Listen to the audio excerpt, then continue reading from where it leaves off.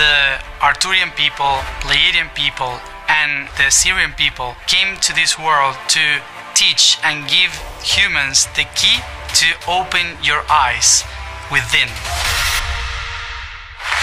Anunnaki claimed themselves like those protecting humans from the species like snakes and the giants. The idea of human gods was created in Atlantean times by the Arthurians and the Orion people.